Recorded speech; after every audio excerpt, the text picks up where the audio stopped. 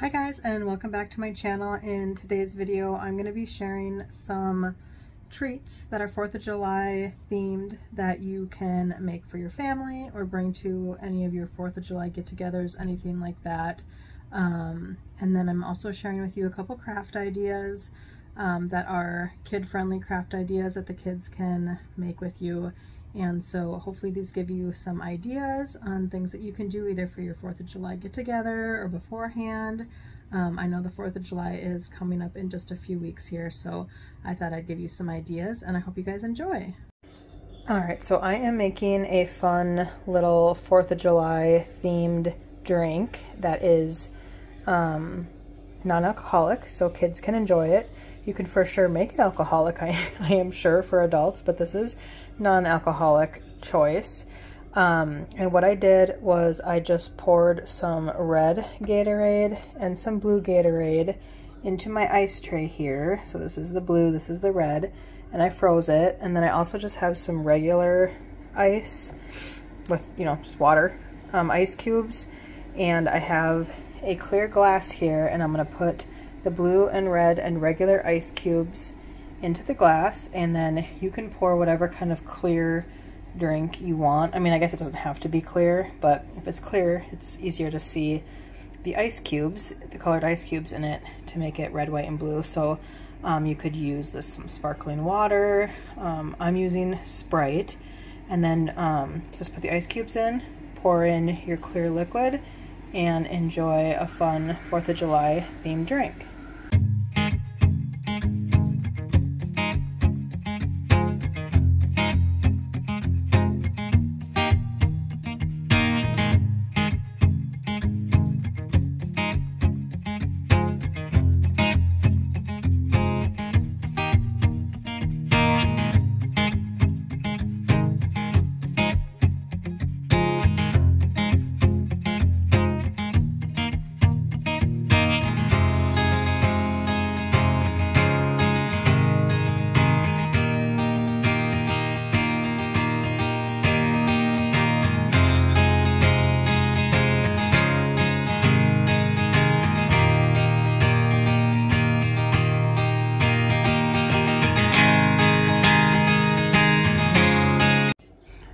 Alright, and here is how they turned out. At first, the Gatorade cubes felt like soft, like they didn't freeze all the way, but they definitely did. So that was good. Otherwise, I think they turned out cool. I think it would have been better if I would have gotten the darker blue Gatorade, but I couldn't find any at the time, but it still looks pretty cool, and the kids are already excited to give them a try. So definitely give these a try for 4th of July or really any holiday, and you could even switch up the colors of the Gatorade cubes in here for anything, really. If you wanted to do like Easter colors or something, or rainbow colors or whatever, that would be fun as well. So give these a try. Alright, so I'm gonna make some 4th of July brownies. And I'm going to make it real simple because I'm just going to make it out of a box, but you could obviously make them from scratch if you'd like, but I'm going to keep it simple.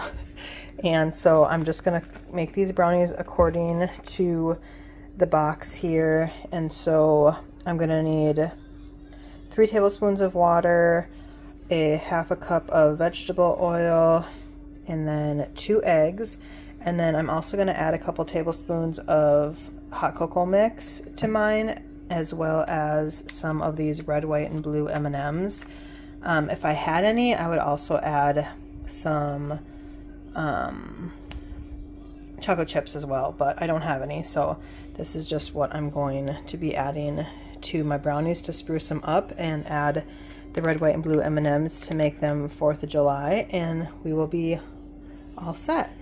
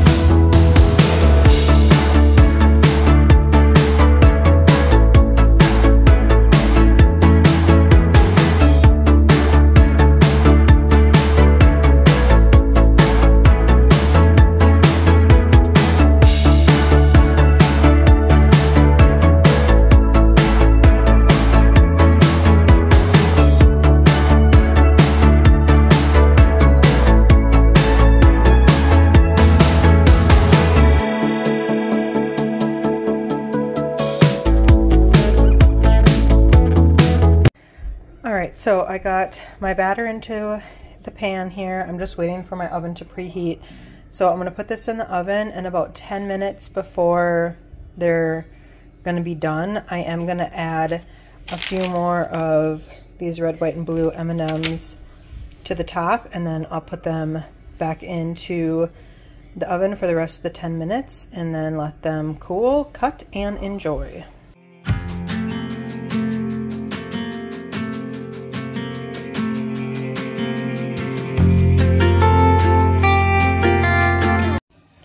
Alright, so these are done and out of the oven, so I just have to let them cool, and then I can cut them and we can enjoy our festive brownies. Alright, so I am making 4th of July sprinkle cookies, and to get started with these cookies, you're going to want to preheat your oven to 350 degrees and make sure you have your cookie sheets prepared.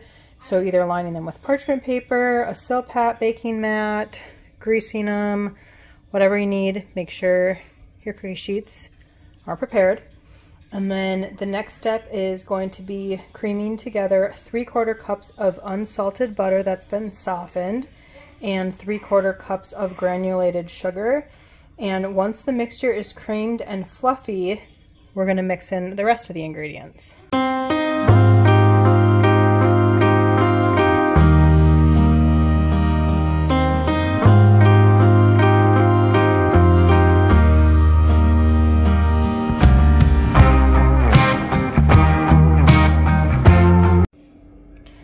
Alright, now you are going to want to add in 1 large egg, 1 large egg yolk, and 1 teaspoon of vanilla extract, and then you're going to want to mix that together until it is smooth.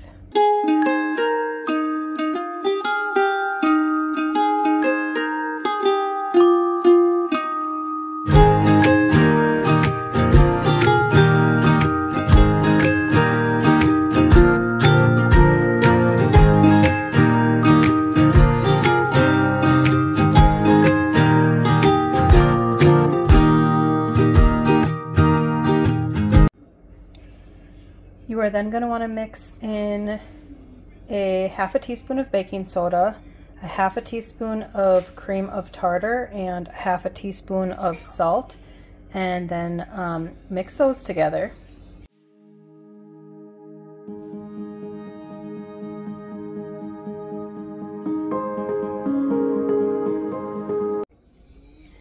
You are then going to want to slowly mix in 2 cups of flour just until combined.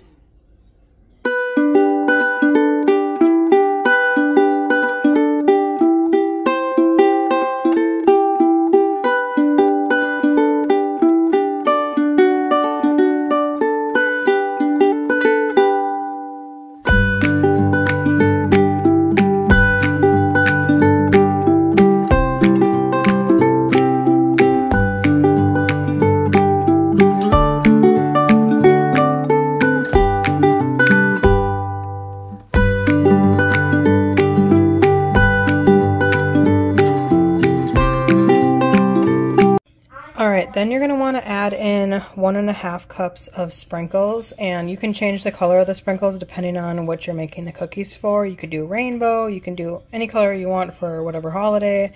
Since I'm doing 4th of July, I'm doing red, white, and blue. I'm not doing quite 1.5 cups, I'm doing closer to maybe just a cup of sprinkles. So I'm going to go and mix these together, and then they'll be ready to get put onto the cookie sheets and baked.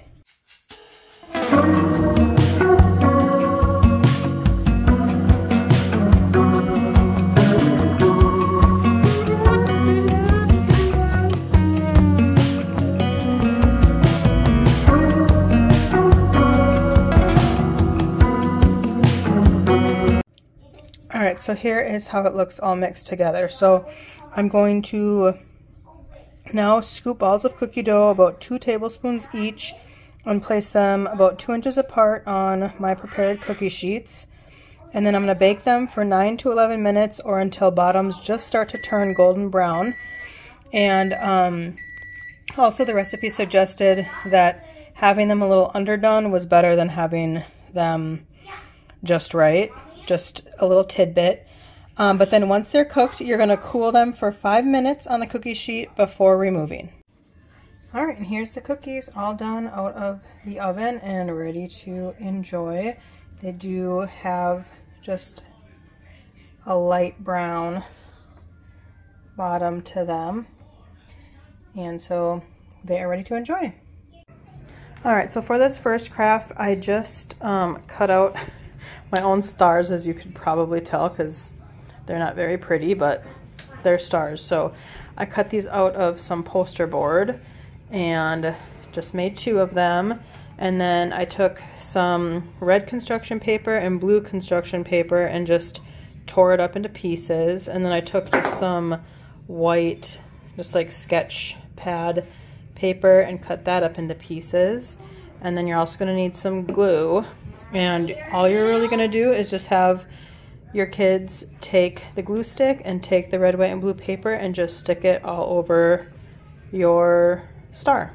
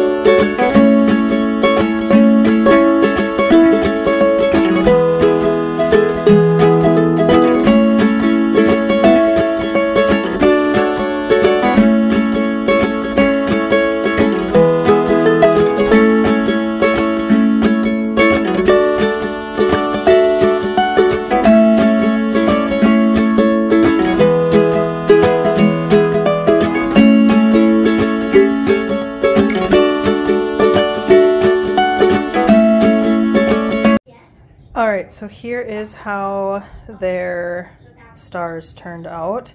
This one is Hunter's and this one is Jordan's.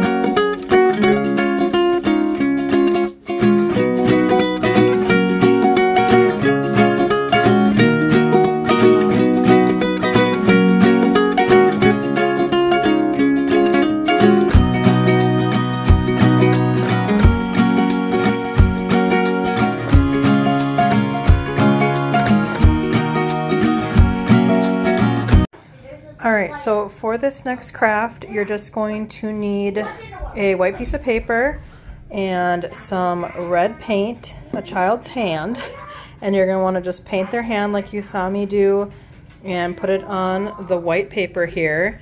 And then what I'm going to do is I'm going to cut these out with some scissors and I'm going to place them on this blue construction paper here. Alright, so now that I have these handprints glued onto the blue paper here, I'm going to take some red, blue, and white paint and try to make these look like more like a firework. We will see how I do at that. Alright, so now these look as good of a firework as they're gonna look. I'm just gonna write Happy 4th of July with the boy's name and the year, and they will be finished. Alright, here is Jordan's. And here is Hunter's. Alright you guys, I'm going to wrap up this video here. Thank you guys so much for watching. If you enjoyed the video, please give it a thumbs up. Subscribe to my channel if you haven't already. And I'll see you guys all in the next one. Bye!